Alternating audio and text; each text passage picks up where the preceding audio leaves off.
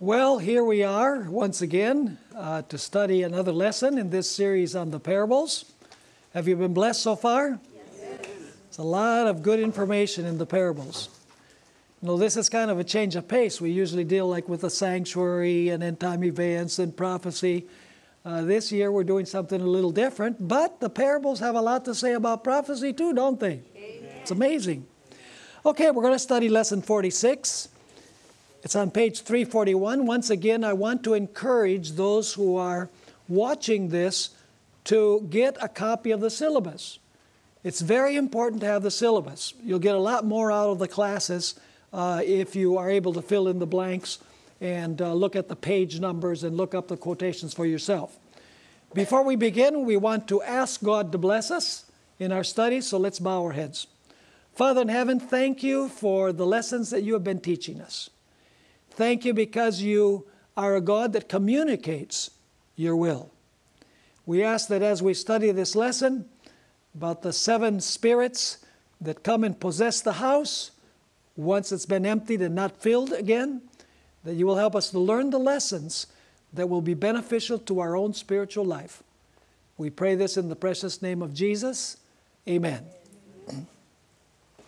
We are going to move through the first part of this lesson very quickly because this is one of the longest lessons in the syllabus. I probably should have divided it in 2, but I figured that I didn't want to add any more lessons to the syllabus. So let's go through the expressions and the symbols. The title of the class is The Strong Man and the 7 Unclean Spirits. So let's take a look at the expressions and symbols very quickly. What does the house represent? The house that is garnished represents the self-righteous soul.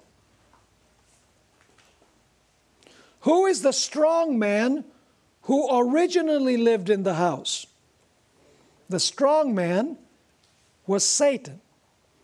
We find under question number 2, Satan is driven out by Christ. Number 3, of course, is the same quotation because it tells us who was stronger than the strong man. And of course, the answer is Satan is driven out by Christ. So the one stronger than the strong man is Christ. The strong man is Satan. And the garnished house where Satan lived originally represents the self-righteous soul. Are you with me? Number 4. Who helps Jesus expel the original evil strong man? Who is Satan? Well, the answer is, Jesus is speaking here. But if I cast out demons by the Spirit of God, surely the kingdom of God has come upon you. So how did Jesus cast out the demons? By the Spirit. So Jesus and the Spirit work together. The Spirit does the bidding of Jesus. Now let's read the note. This is very comforting. Clearly, Jesus and His Spirit are more powerful than the strong man and all his demons. When Jesus began His ministry, the demons revealed their great fear of Him when they asked, "Have you come to destroy us?" That's the big fear that Satan and his angels have because they know that Christ is more powerful than them. Moreover, in Gadara, Jesus cast out a legion of evil angels. A legion of soldiers was between 3,000 and 5,000. So Jesus cast out a legion of evil angels from the 2 demon-possessed men. It behooves us all to ally ourselves with the one who is stronger than the strong man. Amen. Number 5. Can the strong man and the stronger man dwell in the same house? Oh, they don't like each other. Jesus stated, every kingdom divided against itself is brought to desolation. And every city or house divided against itself will not stand. So it's either one or the other, the strong man or the stronger man, not both. Let's read the note. Satan and Christ can no more dwell in the house together than light and darkness can coexist. Jesus made it clear that no one can serve two masters. The flesh and the spirit cannot abide in the same place. And Ellen White in Desire of Ages 3:23 and 24 made this well-known statement: we must inevitably be under the control of the one or the other of the two great powers that are contending for the supremacy of the world. We cannot serve both. We cannot serve both at the same time, or serve one and then serve the other, serve the one, serve the other, and be back and forth. It's either or. Now let's talk about expelling the strong man. Of course, the stronger man expels the strong man. So let's take a look at the expelling of the strong man. Is the expelling of the strong man a once-for-all event, or does it involve a continual battle? Well, Desire of Ages 3:23 and 24, we find the answer. We may leave off many bad habits. For the time, we may part company with Satan. But without a vital connection with God, through the surrender of ourselves to Him every week. No, moment by moment, we shall be overcome. So how frequently do we have to make sure the strong man is out of there? Oh, it's a battle. It's an ongoing battle all the time. She continues, without a personal acquaintance with Christ and a continual communion, we are at the mercy of the enemy and shall do his bidding in the end. In another statement, Review and Herald, January 24, 1893, Ellen White wrote, the garden of your heart must be cultivated. How frequently? How frequently do you have to pull out weeds? Well, you know, I don't have a garden like Dr. Teskey now. Dr. Teskey has a garden, and he brings stuff to us here at Secrets Unsealed. But I plant some tomatoes and some peppers just because I have a very small area. And I'll tell you, it's a continual battle pulling those weeds out of there. You don't do it once for all. Do you, Dr. Teskey, once for all? No. So, once again, the poisonous satanic plants must be uprooted. The soil must be prepared, thoroughly plowed by the Word of God, and the precious seeds of truth must be sown and tended by a wise and skillful gardener. And who is that skillful gardener? Jesus, spiritually speaking. When the farmer prepares the soil for planting, he pulls the weeds and cleanses and fertilizes the field. Is that what happens when the strong man is cast out? Is the man cleansed? Absolutely. However, the soil must be occasionally cultivated. Thank you. Must be constantly cultivated. And the weeds pulled, or the weeds will eventually take over and damage or kill the crop. Likewise occurs with the heart. Jesus, through the work of the Holy Spirit, cleanses the soil of the heart. That's the expelling of the strong man. However, if the weeds are not regularly uprooted, if you don't keep the house clean, they will take over and kill the spiritual life.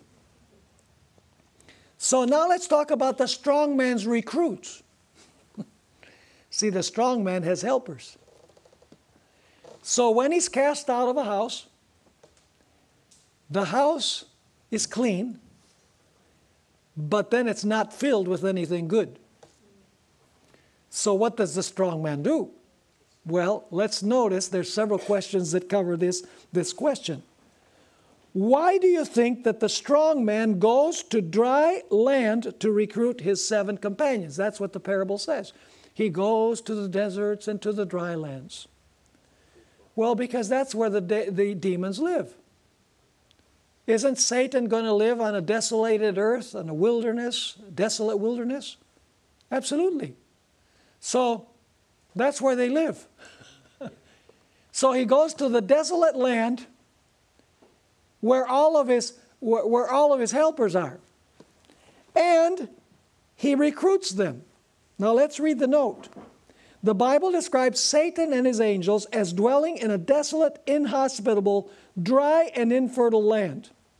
In contrast, the Bible describes the Holy Spirit in the context of rain and fertility, right? So you wouldn't expect the devil to go to nice green pastures to recruit his helpers. You would expect him to go to the place where he belongs, and that is the dry, inhospitable desert.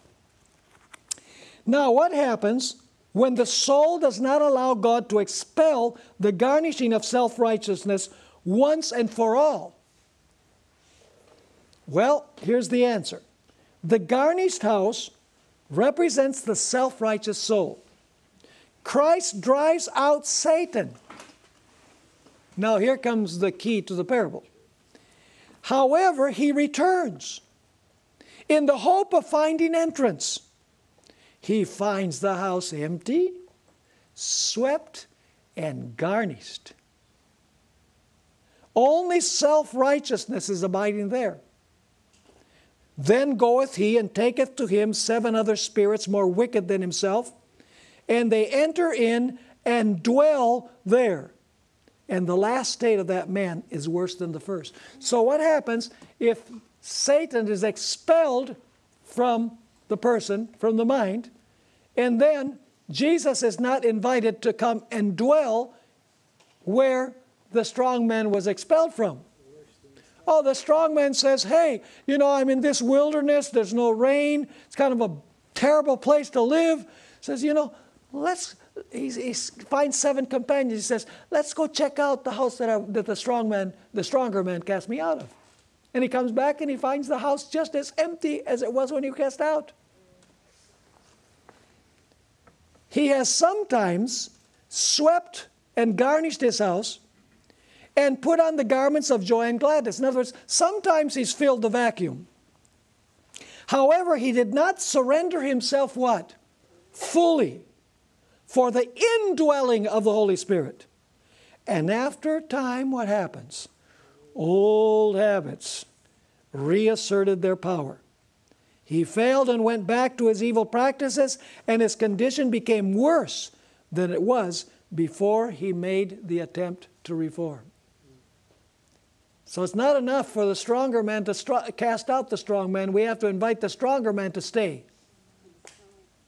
If you don't, if you leave the house empty, then the strong man's going to go, he's going to recruit helpers, and he's going to come back to see if maybe the house is still empty, and he's going to occupy the house.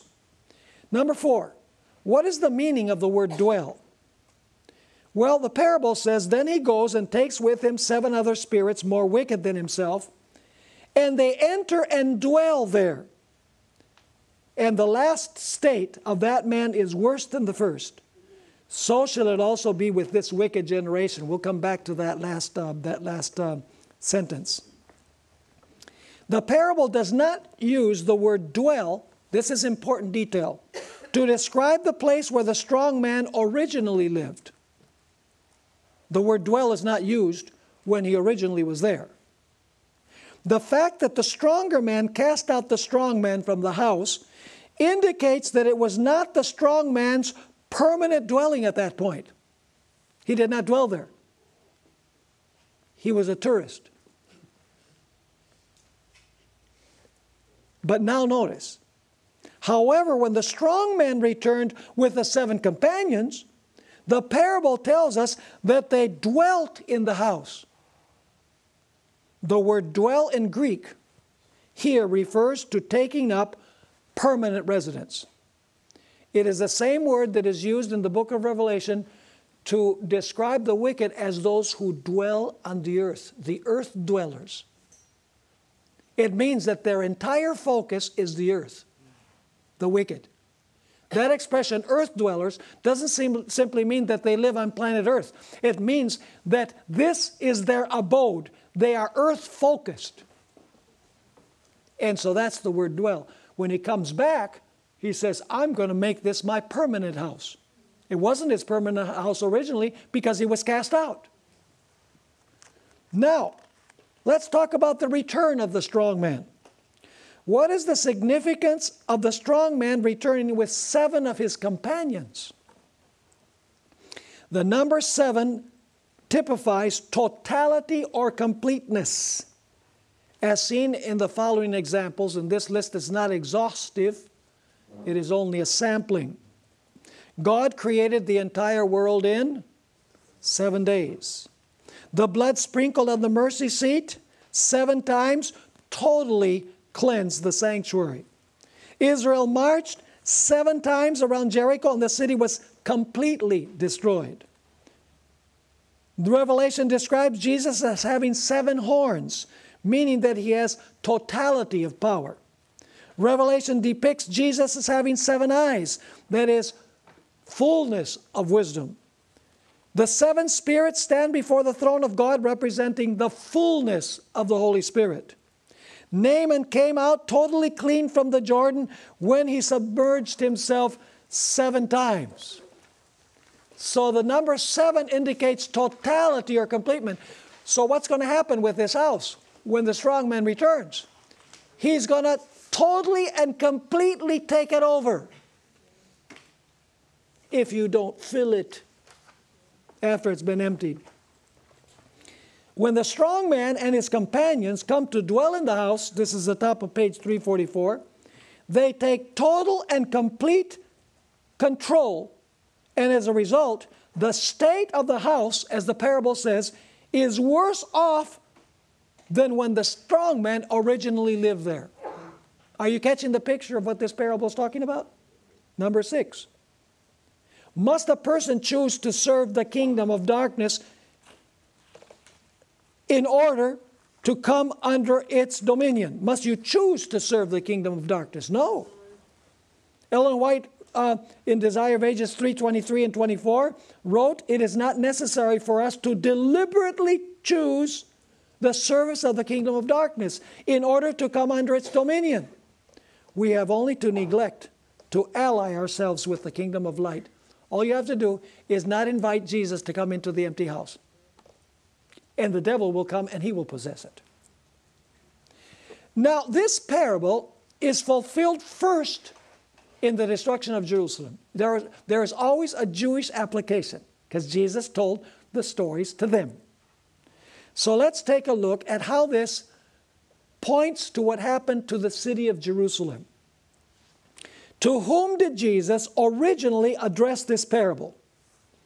Matthew 12:45 states, "Then he goes and takes with him 7 other spirits more wicked than himself, and they enter and dwell there. And the last state of that man is worse than the first." And then Jesus amplifies it. He says, "So shall it also be with this wicked generation." So now we're not talking about an individual, we're talking about a what? A generation. Did Jesus want to find entrance into the hearts of the Jewish nation? He did. The question is, what happened to that wicked generation for refusing Jesus to dwell within it? This is question number 2.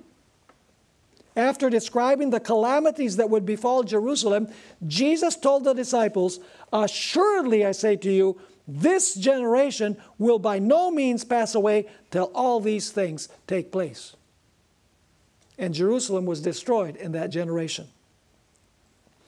How does Ellen White describe the spiritual condition of Jerusalem immediately before its destruction? Listen to this. By the way, there's 2 times in the history of the world where Satan took total control of a city or a nation.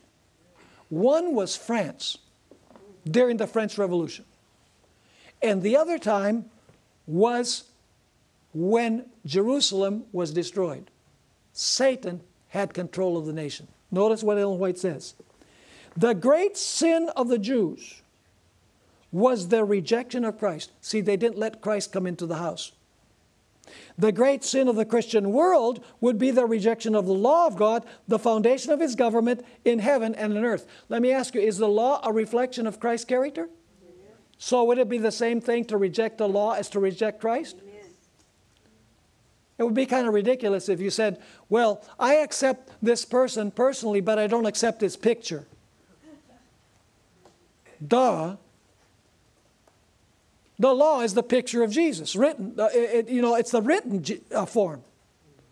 So you can't say I love Jesus and hate the law, because the law is a reflection of Christ.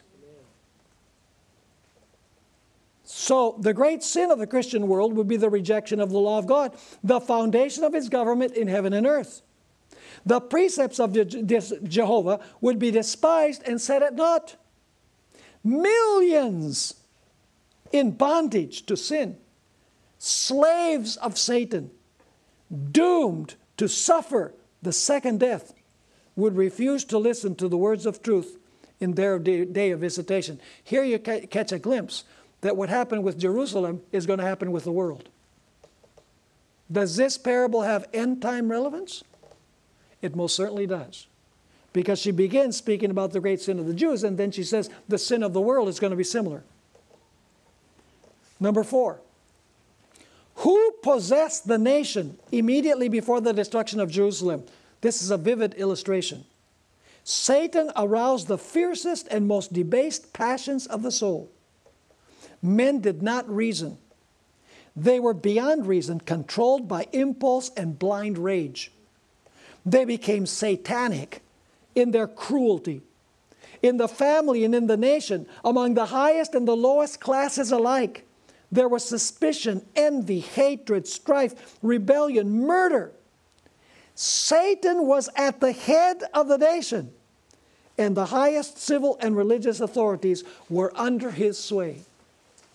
That's what happens when you refuse to let Jesus in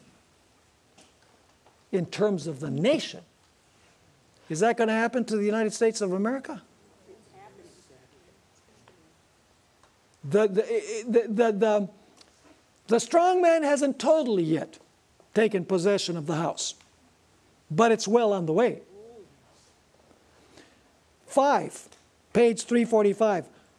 What warning does God give us in the destruction of Jerusalem? You know, the destruction of Jerusalem, Matthew 24 has 2 applications, right? With the literal Jewish nation, it prefigures the destruction of the world. Every ray of light rejected, every warning despised or unheeded, every passion indulged, every transgression of the law of God is a seed sown which yields its unfailing harvest. The Spirit of God, persistently resisted, is at last withdrawn from the sinner. And then there is left no power to control the evil passions of the soul, and no protection from the malice and enmity of Satan. Is this a good description of the parable? See, Jesus not only gives the parable, but this is talking about real historical events. And we're going to see it's talking about real people too. There's biblical examples of individuals. She continues, the destruction of Jerusalem is a fearful and solemn warning to all who are trifling with the offers of divine grace and resisting the pleadings of divine mercy. Now, not only does this parable apply to what happened to the Jewish nation, where they said, we don't want Jesus in our house, and so Satan took possession and took total control. But we have individual illustrations in Scripture. It applies to individuals as well. What happened with Saul, King Saul, when God called him to be the first king of Israel? 1 Samuel 10, verse 6, 9, and 10. Notice this. Then the Spirit of the Lord will come upon you, God said to Saul, and you will prophesy with them and be turned into another man. In other words, Saul at the beginning was a converted man who had the Spirit. So it was when he had turned his back to go from Samuel that God gave him another heart. And all those signs came to pass that day. Verse 10, when they came there to the hill, there was a group of prophets to meet him. Then the Spirit of God came upon him, and he prophesied among them. So did he invite the stronger man into the house? Yeah. But did he persevere and keep him in the house? No. The story of Saul was the story of one disobedience after another. And so he failed to keep the stronger man in the house. Let's go to number 2. How did Ellen White describe Saul's early experience? As Saul united with the prophets in their worship, a great change was wrought in him by the Holy Spirit. The light of divine purity and holiness shone in upon the darkness of the natural heart. He saw himself as he was before God. He saw the beauty of holiness. He was now called to begin the warfare against sin and Satan. Are you understanding this? It's a constant war to keep the stronger man in. And it says, and he was made to feel that in this conflict he must come, once again, he was made to feel that in this conflict his strength must come wholly from God. What happened with Saul? He did not persevere. He allowed himself to disobey God on several occasions. And so what happened to him as a result? Was he possessed by Satan? Notice number 3. But the Spirit of the Lord departed from Saul. Was the Spirit in him when he began? We notice, yes. It departed from Saul, and an evil spirit from the Lord. It means that God stepped back and he allowed the evil spirit to come in. The evil spirit from the Lord troubled him, and Saul's servant said unto him, behold, now an evil spirit from God troubleth thee. Saul failed to keep the strong man out. And as a result, an evil spirit persistently tormented him. And at the end of his life, Satan made his abode in his heart to the point of consulting a witch. And his life ended when he committed suicide. You catching the picture? The illustration of this parable? There's another individual that illustrates this, Korah and his co-conspirators. Number 4, did Korah and his fellow conspirators receive a direct revelation of the divine glory? Yes, they started out well.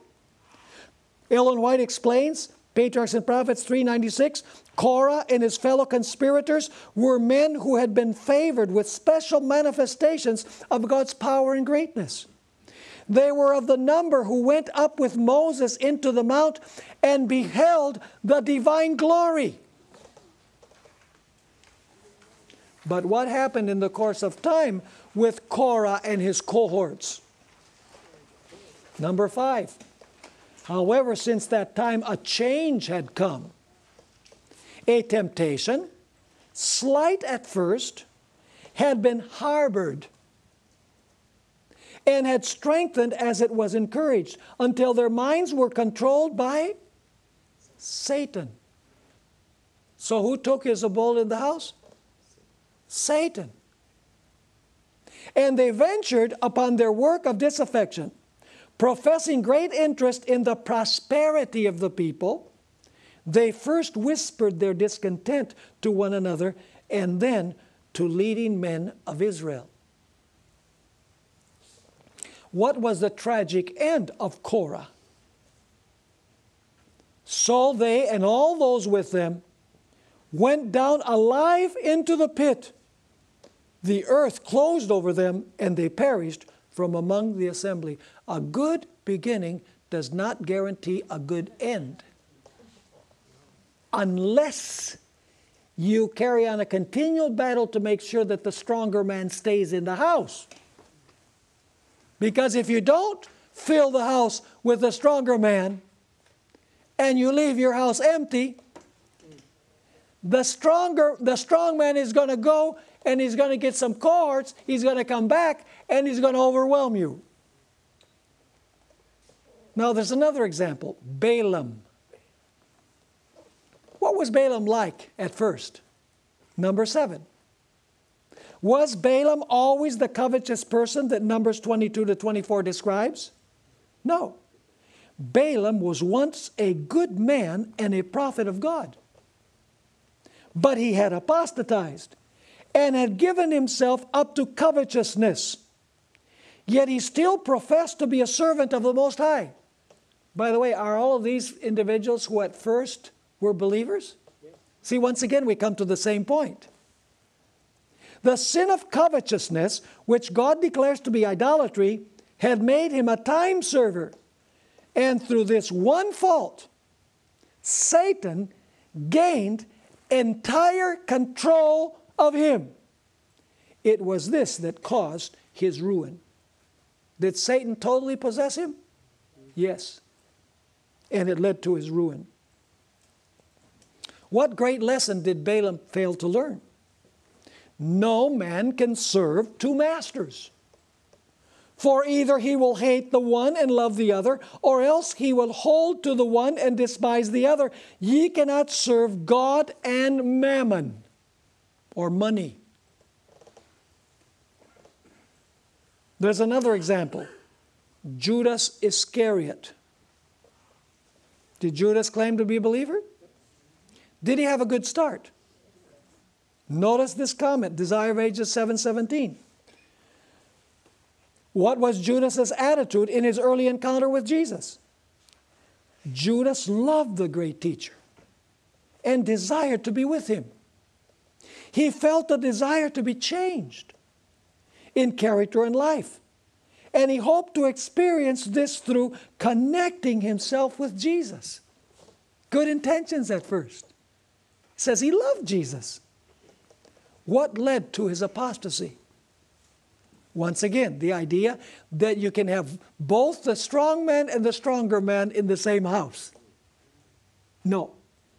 You have the stronger man cast out the strong man, and then you invite the stronger man to stay, and you make sure that he stays. What led to the apostasy of Judas? Judas was divided in heart. He loved the praise of the world. He refused to give up the world for Christ. He never committed his eternal interest to Christ. He had a superficial religion, and therefore he speculated upon his master and betrayed him to the priests, being fully persuaded that Christ would not allow himself to be taken. Did Satan possess Judas? Notice John 13, verse 27. His tragic end. Now after the piece of bread, Satan entered him. Then Jesus said to him, what you do, do quickly. Was he demon-possessed? Yes, he was. When Judas left the upper room, into the darkness of the night, his heart became the abode of the prince of darkness. Like Saul, he ended up committing suicide. This is solemn stuff, isn't it? So what does Ellen White have to say about serving God with a divided heart? Well, let's take a look. Obviously, we're not going to be able to read all of the statements on this page because there's just too many pages to cover, but you have the syllabus. Maybe I'll just go through them quickly. But he will not share a divided heart. What will Jesus not do? Share a divided heart. If it be given to the service of mammon, if selfishness and pride fill its chambers, there will be no room for the heavenly guest. He will not take up his abode with us until the soul temple has been emptied and cleansed. See, there's an allusion to the parable that Jesus told. She continues in Adventist Home 5:15, greetings for amusement, confuse faith, and make the motive mixed and uncertain. The Lord accepts no divided heart. He wants the whole man. The next statement, Men are on the enchanted ground of the enemy. Things of the least importance, foolish social parties, singing, jesting, joking, engross their minds, and they serve God with a divided heart. The declaration of Christ, no man can serve two masters, is unheeded. By the way, OFC is Our Father Cares. It's a devotional book. The next statement, God will not occupy a divided heart or reign from a divided throne. Every rival that holds the affections and diverts them from the God of love must be dethroned. The Lord demands all that there is of us, and there must be no reserve. The next one, the time has come when every soul must stand or fall according to his own merits. A few righteous acts, a few good impulses may be presented to the mind as evidences of righteousness, but God requires the whole heart. He will accept no divided affections. The whole being must be given to him, or he will not receive the offering. And we have this question, what does the text mean which says, cleanse you your hands, ye sinners, and purify your hearts, ye double-minded? It means that some have been serving God with a divided heart. They esteem God some, but themselves more. And now comes this solemn statement at the bottom of the page. Half-hearted Christians are worse than infidels. Why would that be? For their deceptive words and non-committal position may lead many astray. The infidel shows his colors. The lukewarm Christian, there's the connection with Laodicea, right? The lukewarm Christian deceives both parties. He is neither a good worldling nor a good Christian. Satan uses him to do a work that no one else can do. Let's see what Peter and Paul had to say about this parable that Jesus told. How did the Apostle Paul describe those who once walked with Jesus but turned away? This is a solemn passage from Hebrews 6, verses 4 through 6. For it is impossible for those who were once enlightened and have tasted the heavenly gift and have become partakers of the Holy Spirit and have tasted the good word of God and the powers of the age to come. So, did they experience conversion at the beginning? Yes. But now notice, if they fall away, to renew them again to repentance, since they crucify again to themselves the Son of God and put him to open shame. No such thing as once saved, always saved. There will be a constant battle as long as we are in this world to keep Jesus on the throne and to keep the strong man off the throne. Number two, what example from nature does Paul provide to illustrate the end of those who turn away from the Lord? These are the following verses. He gives an example from nature. For the earth which drinks in the rain represents the Holy Spirit, right? That often comes upon it, and bears herbs useful for those by whom it is cultivated, receives blessing from God. But if it bears thorns and briars, it is rejected and near to being cursed, whose end is to be burned. And then the Apostle Peter has this solemn passage in 2 Peter chapter 2 and verses 20 to 22. He says, for if after they have escaped the pollutions of the world, is it possible to escape the pollutions of the world and then not fill the mind or fill the house and fall back again? Yes. For if after they have escaped the pollutions of the world, through the knowledge of the Lord and Savior Jesus Christ, they are again entangled in them and overcome, the latter end is worse for them than the beginning. Does that sound similar to what Jesus says, that it's worse when the a worse end when the 7 come back with the strong man? Yes. Verse 21. For it would have been better for them not to have known the way of righteousness, than having known it, turned from the holy commandment delivered to them. But it has happened to them according to the true proverb, a dog returns to his own vomit, and a soul having washed to her own wallowing in the mire. Now, Ellen White explains that the experience of those individuals in this parable is illustrated by the seed that fell by the stony places.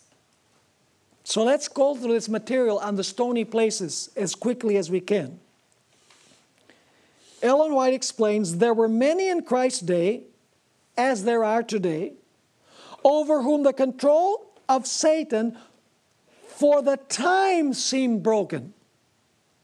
Through the grace of God, they were set free from the evil spirits that had held dominion over the soul. See, she's speaking about the same theme as the parable. They rejoiced in the love of God, but like stony ground hearers of the parable, they did not abide in His love. They did not surrender themselves to God daily, that Christ might dwell in the heart. And when the evil spirit returned with 7 other spirits more wicked than himself, they were wholly dominated by the power of evil. So it's the parable is equivalent to the seed that fell in stony places. So what does it mean, the stone, that this seed fell into stony places? Well, let's pursue it. There are 2 problems with the kind of soil where the seed fell among the stony places. Luke 8 verse 6 explains that this soil lacked moisture. What does moisture represent? The Holy Spirit. Matthew 13, 5 and 6, this is why we need to study more than one gospel, underlines the fact that the soul in stony places had no depth of earth. In other words, it was a superficial relationship. And therefore, when the sun was up, the plant was scorched. In the people represented by the soil, Ellen White explains, selfishness of the natural heart underlines the soil of their good desires and aspirations.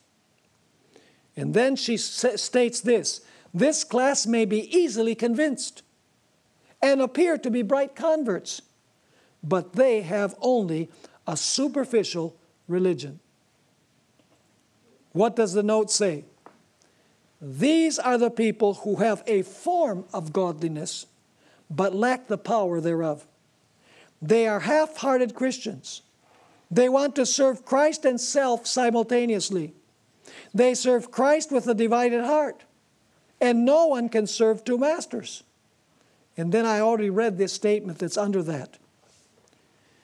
Ellen White continues in Christ's Object Lessons, page 46. It is not because men receive the word immediately, nor because they rejoice in it, that they fall away. They do not consider what the Word of God requires of them. They do not bring it, that is the Word of God, face to face with all their habits of life and yield themselves fully to its control. I'm going to skip the note. I'm going to go to where it says the scorching sun. We're still talking about the stony ground. See, there's no depth of soil. There's little moisture. And it says, when the scorching sun, which withers the plant, represents what, according to Matthew 13 and verse 21? When tribulation and persecution arise because of the word, they fall away. These are prosperity gospel Christians.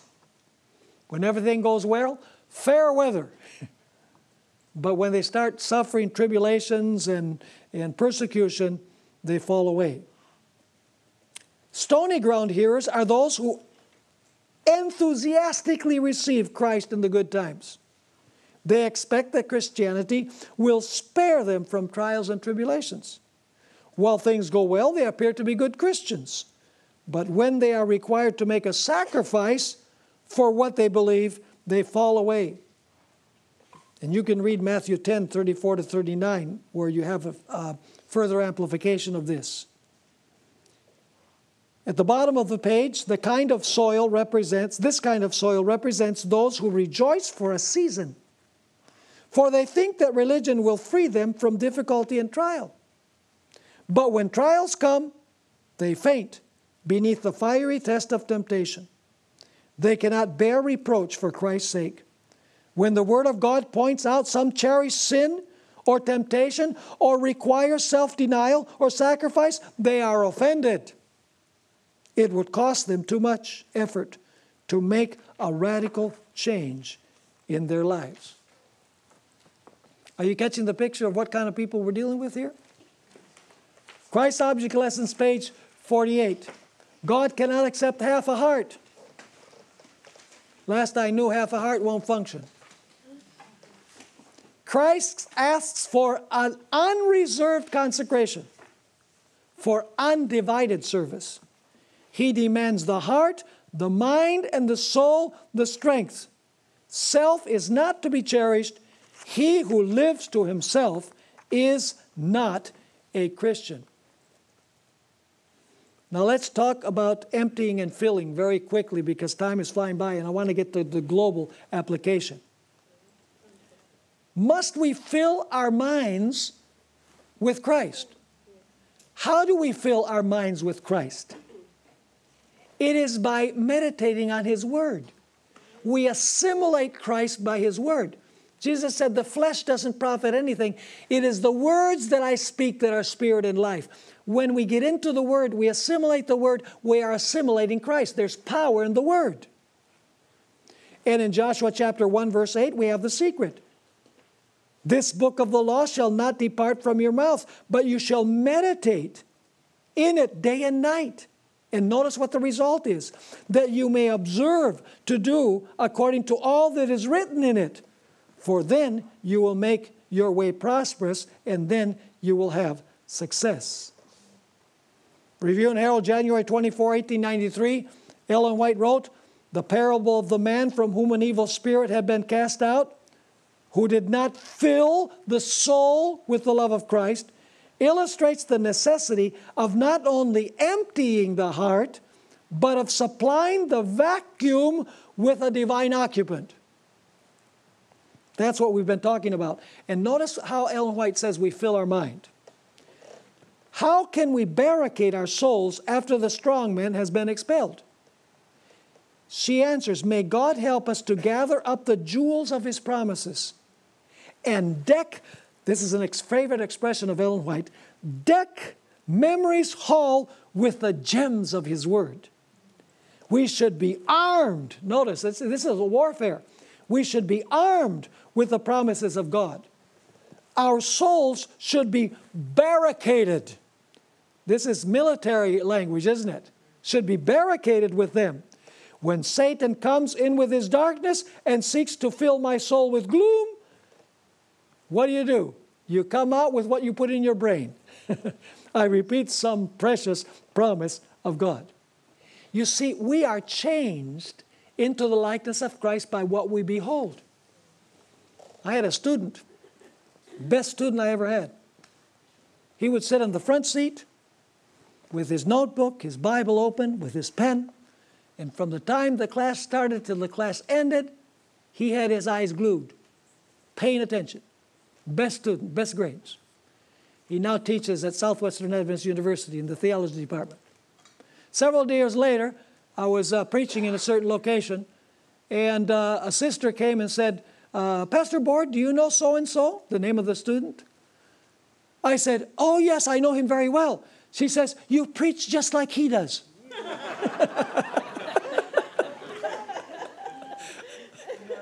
What's the point I'm trying to make? He sat there for 3 years. Something's going to rub off. By the way, have any of you ever seen Teeny Finley? She's just like Mark. The way she moves her arms and the way she inflects her voice, it's like you're seeing Mark Finley. Why? Well, I guess they've lived together for a while. And I guess Mark Finley does rub off, right? Notice this statement under number 3.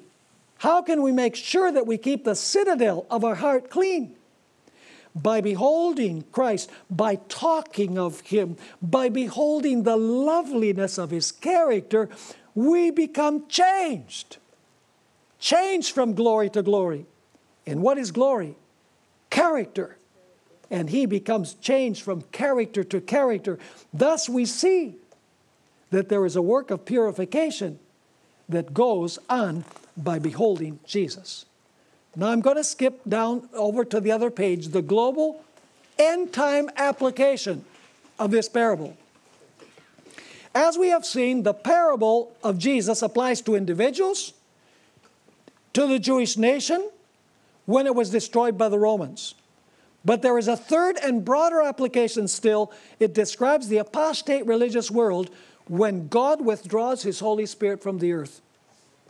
How does Ellen White apply the parable to the end-time generation? She states, "It is as true now as when Christ was upon the earth, that every inroad made by the gospel upon the enemy's dominion is met by fierce opposition from his vast armies. The conflict that is right upon us will be the most terrible ever witnessed. But though Satan is represented as being strong, notice once again, as the strong man armed," she's applying this parable to the end time, isn't she? "His overthrow will be complete, and everyone who unites with him in choosing apostasy rather than loyalty will perish with him." Number 2 is tremendous.